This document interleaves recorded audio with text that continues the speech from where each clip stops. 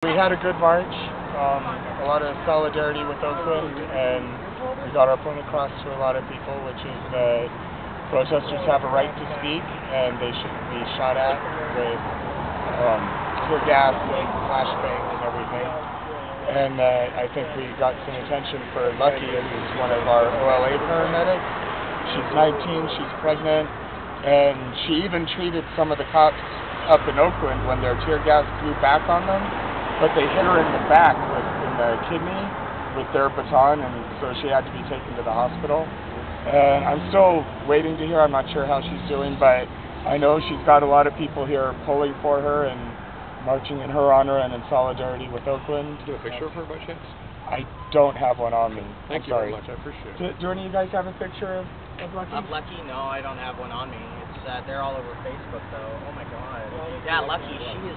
She is this tall. Yeah. Lucky is this tall. She's a small, young girl, and for the police to do that, Don't look at me. How to stay up is sure. for the police to do that, I mean literally, she is the sweetest person. I've known Lucky since Occupy started, and I couldn't ever see anybody ever even raising a hand to her. She's got nothing but love in her heart. What's your sense of her condition? From what I was just informed that she was hidden while she was helping out police while they were getting tear gas. And that doesn't surprise me. She's in it to help people in general. I mean, the police, they're part of the 99% too, whether they know it or not. So. Thanks a lot. Well. Can we talk to you just real quick? Sure. All right. I'm gonna just flip things around.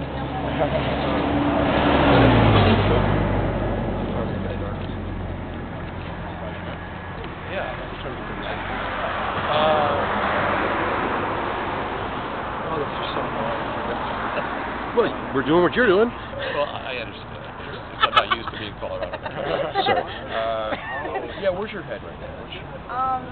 I was watching the live streaming of these people peacefully protesting. They're just protesting. We have the right to protest.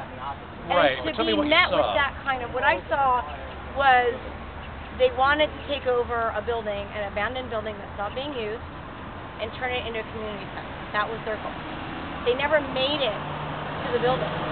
The police met them with force, and as the crowd was proceeding forward, the police shot gas grenades at them, the flash bombs that drove them back. They reformed, regrouped, went forward again. There was a